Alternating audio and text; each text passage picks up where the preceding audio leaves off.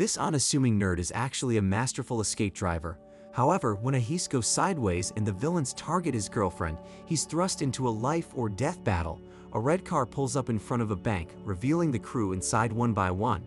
Each passenger has the look of a robber, including a woman who could easily steal hearts, and the driver, a young man aptly named Baby, seems innocuous. As Baby cues up a track on his iPod, the crew exits the car and heads into the bank, armed with gear from the trunk. Inside the car, Baby delivers a one-man show completely absorbed in his music, but the sudden sight of a police car snaps him back to the urgent reality. Peering into the bank, he notices his team wrapping up, signaling it's almost time to flee. Preparing to drive off, Baby watches as his crew dashes from the bank to the car. He executes a swift reverse followed by a sharp turn, evading the police who are now hot on their heels. Despite being chased by 5 police cars, Baby remains composed, adeptly navigating through traffic as if he were in a video game. In a clever maneuver, Baby aligns himself between 2 other red cars on a highway. He subtly switches lanes under a bridge, misleading a police helicopter tracking him. This confusion allows them to escape. They'd abandon the red car in a parking lot, switch their attire and vehicle, and then casually drive away. Subsequently, Baby strolls with his earphones, the bounce in his step reflecting a successful job. At a coffee shop, he picks up 4 coffees, returning to his crew as they divide the loot. Although Griff continues to pester Baby, the latter receives a portion of the money from Doc, who promises Baby that one more job will set him free. Back home, Baby stashes his cash in a hidden compartment. Observed by his deaf foster father, Joe, after inquiring about dinner, Joe watches a news report labeling Baby as a robbery suspect. This prompts a tense conversation about the origin of the money, with Baby reassuring Joe of his imminent exit from this dangerous life. That night, Baby crafts music from a recorded conversation, reflecting on the words, "Was he slow?" Pleased with his creation, he adds the tape to his collection, contemplating his future in music.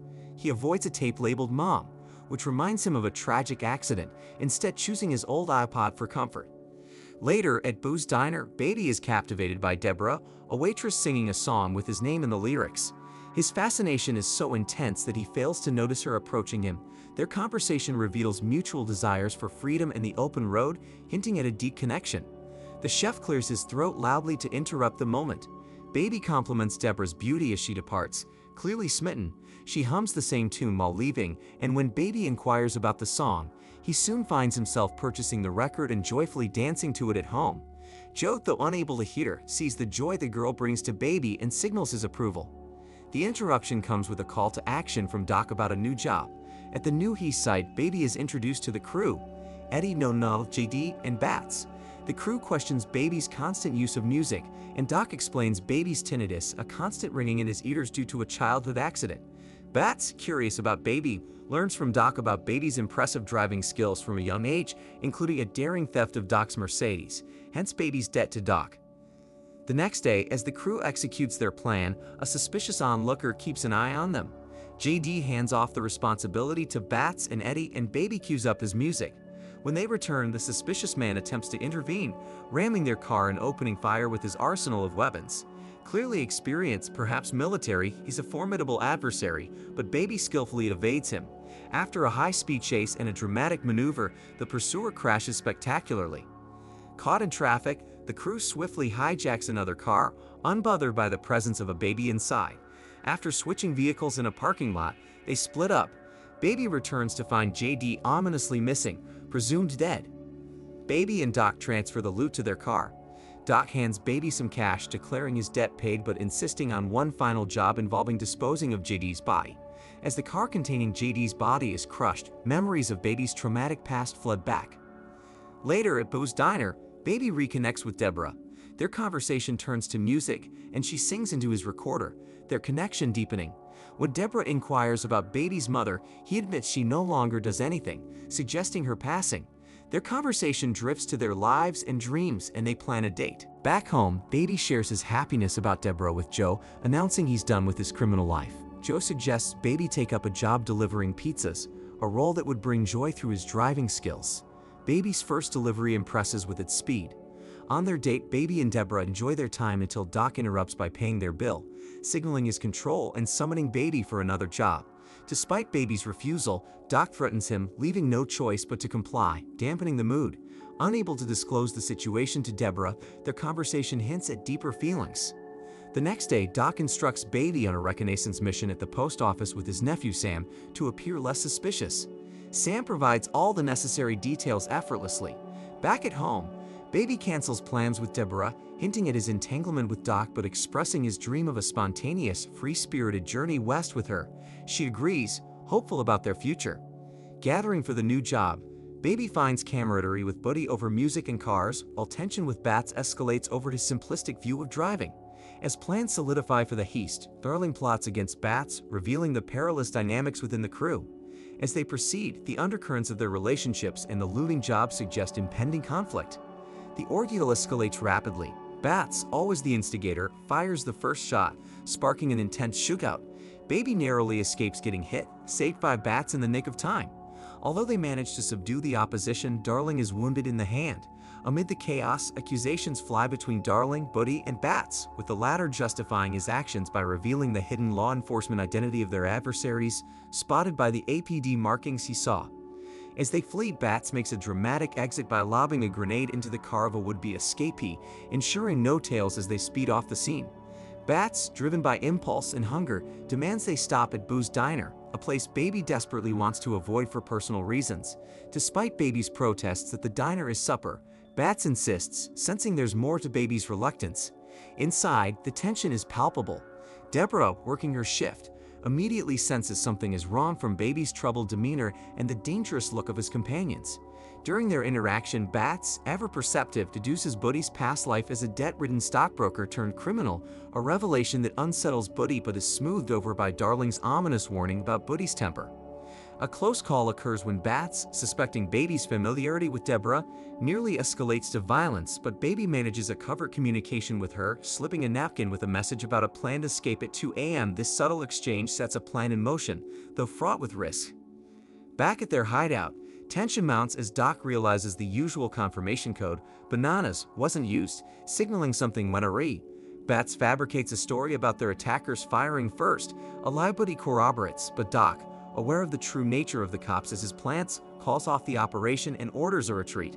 Bats resists, suggesting they confront the storm brewing around them. In a tense vote, the decision to proceed with another dubious deal rests on Baby, who reluctantly agrees. The evening spirals further as Baby, trying to sneak away, is caught by Buddy, who gives him an ultimatum about his involvement. The situation deteriorates when Bats discovers Baby's recorder, leading to accusations of espionage and a confrontation that reveals Baby's habit of recording conversations for his music. This misunderstanding culminates in a tense moment where Baby's tapes are exposed, risking everything he cares about, including Joe, who is ominously presented in his wheelchair by Bats. Despite these trials, Baby is forcefully reinstated as the driver for the next job by his own insistence, proving his indispensability. Meanwhile, Deborah waits, unaware of the full extent of Baby's predicament. The following day, the crew's dynamics fracture during the heist at the post office. As they execute their plan, a critical moment comes when Baby, unable to continue in the criminal chaos, deliberately crashes into a truck, fatally injuring Bats. The aftermath is chaotic.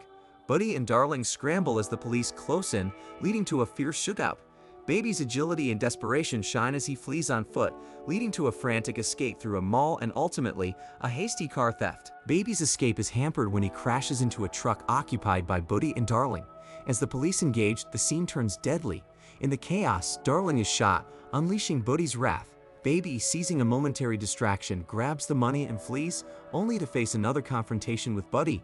After a tense moment searching for the perfect escape track on a stolen car's radio, Baby finally drives off, only to return to a home turned upside down, and Joe in peril.